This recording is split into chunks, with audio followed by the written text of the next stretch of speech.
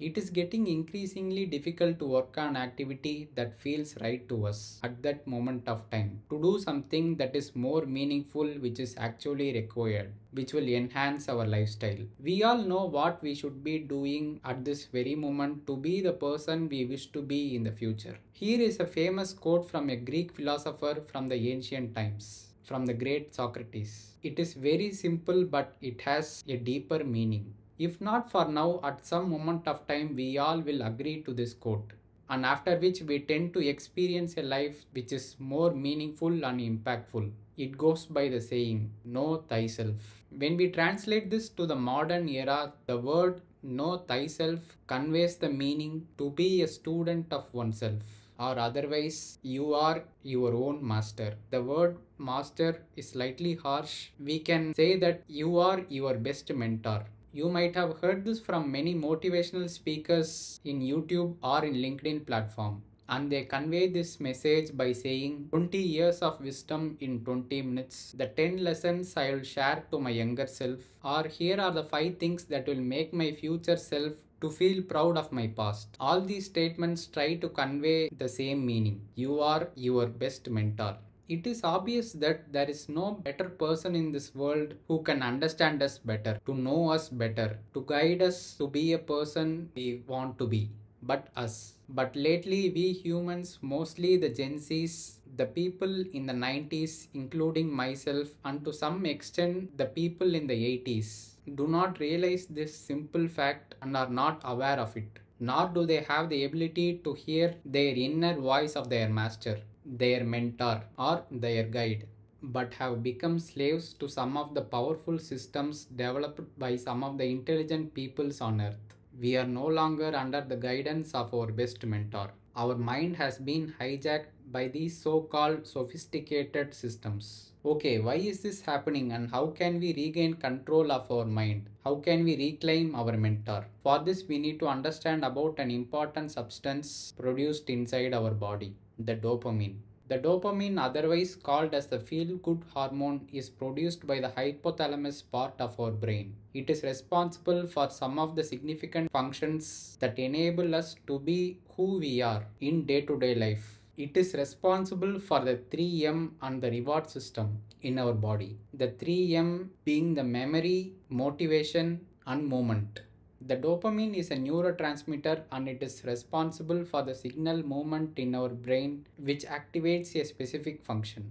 The amount of dopamine produced and its overall effect in our body will enable us to be in any of these 3 states: normal state, the high state, and the low state. We are generally in the normal state and the dopamine is in its base level, with little fluctuations here and there when performing a routine task which we are habituated to do from the childhood, like brushing our teeth, taking a bath, or while going for a walk, or when we are casually relaxing in our home. But it is obvious that we can never be in the normal state for longer. But after every distraction which makes the dopamine state to go higher or lower, we tend to revert back to the normal. Here is a simple example. Imagine after a heavy meal, we decided to go for a walk. And considering that you are not wearing any headphones and just walking, our dopamine level is in its normal state, with little fluctuations caused by the activity happening in the background.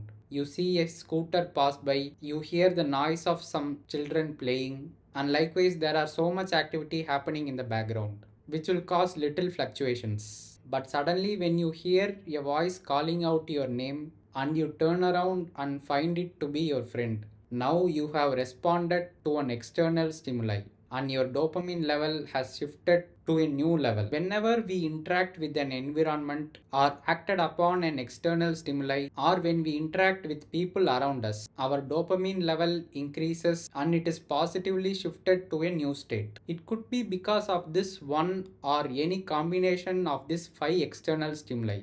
First, the song or sound we hear. In this case, it is calling out our name. Second, when seeing a person or an object or experiencing a visual or some kind of motion graphic. In this case, it is when we see our friend. Third, the smell we sniff and experience. The moment when we enter a cinema lounge and the smell of the popcorn literally guides us to the place where it is. Fourth, the food we eat. In Coimbatore, there is this famous food called roadside kalan, or maybe it could be your famous biryani. And lastly, the person or an object that we touch to interact. It could either be your partner or just a gentle breeze that touches your face in the early morning, or perhaps it could be us as well. Or maybe a combination of this could be like experiencing a movie with your friend or partner, where all these five elements are activated. Do you realize what are these five elements that affect our dopamine? These are the five senses we humans experience. We will get back to the sixth sense soon. But as of now, understand that it is the one that completes the picture. And also remember this point, we will get back in the upcoming session. The anticipation of a reward creates a larger spike in the dopamine than the reward itself. So here is a simple solution to make or form a good habit or break or stop a bad habit.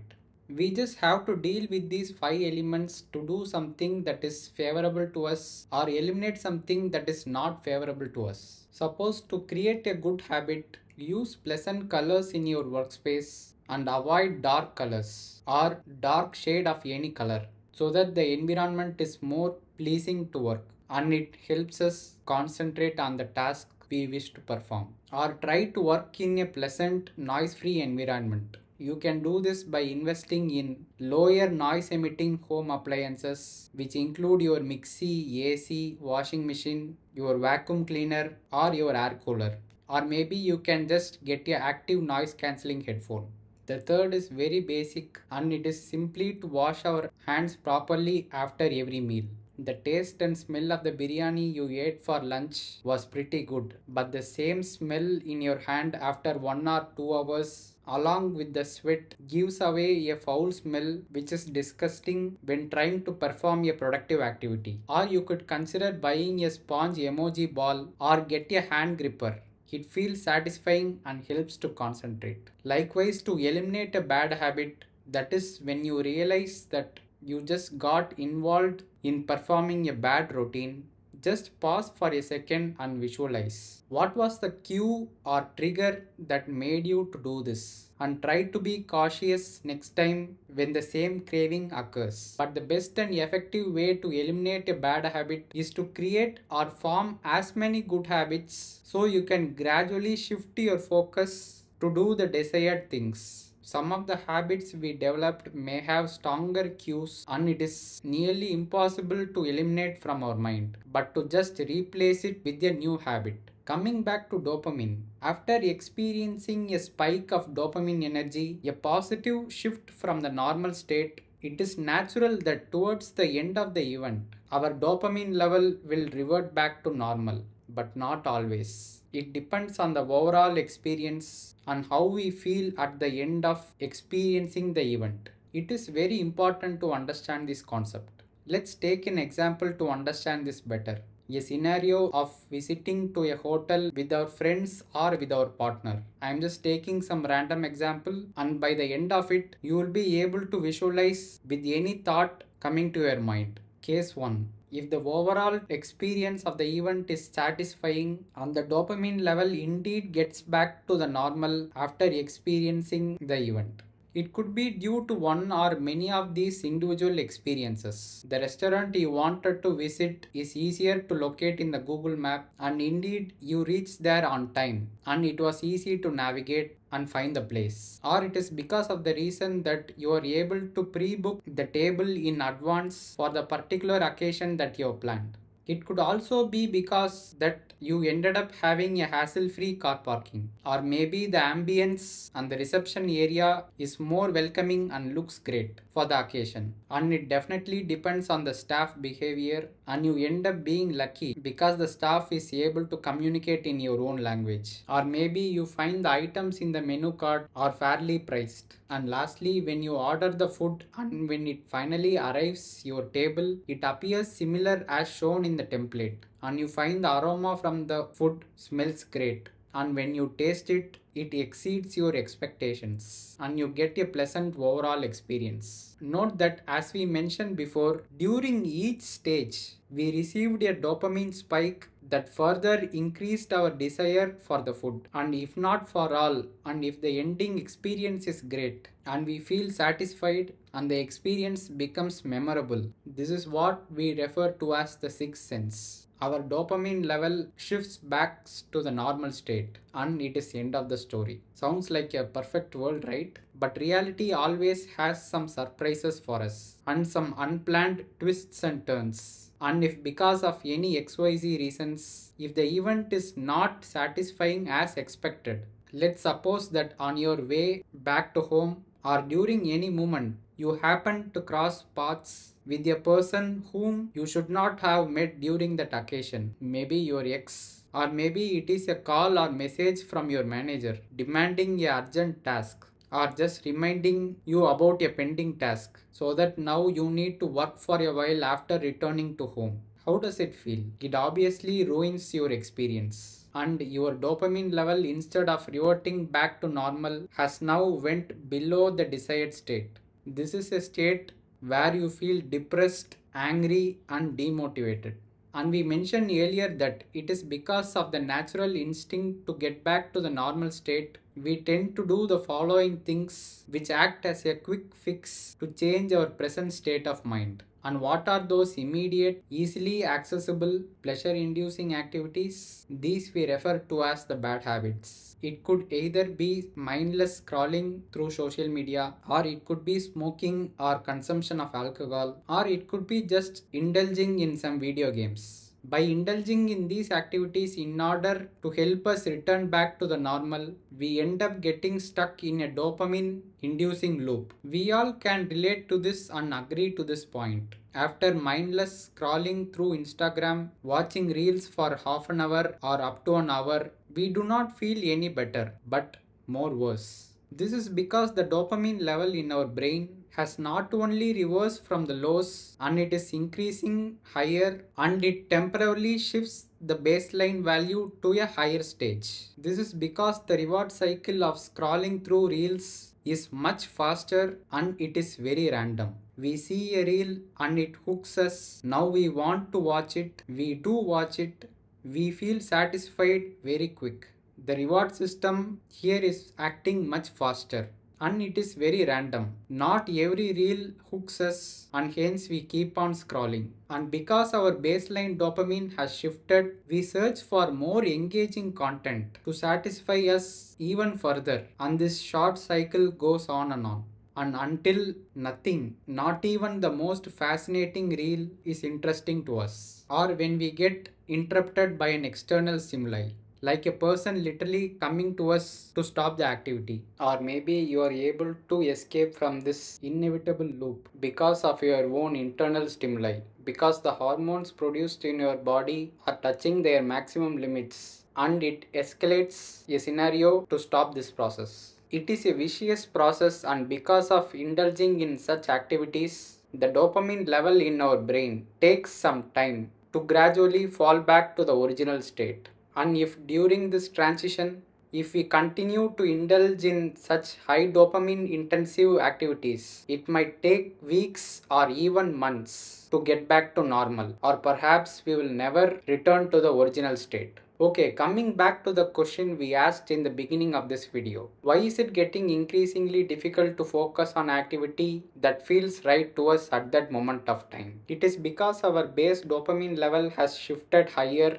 and involving in a productive task feels very difficult. Here are some of the common practices of successful people who are in the top 1% of what they do. They exercise for 4 to 5 days a week, cover 10k steps every day. They are probably cooking their own meal and eat healthy food rather consuming on packaged items. They update their skills often and learn new and relevant skills to be ahead of the curve. They do more meaningful interaction with people and are always willing to learn from others. For the people who experience high dopamine levels, going to the gym after returning from office is very difficult. Lifting weights after a tiring day is very difficult. Cooking our own meal is very difficult when we have an easier alternative of getting our food delivered at our doorsteps. And it is because of this very reason that eating healthy food is very difficult. Next is learning a new skill during the weekends is extremely difficult because we are more inclined to going out with our friends or family to watch cricket or play our favorite games. Here I am not blaming these activities and it will be clear towards the end of this video.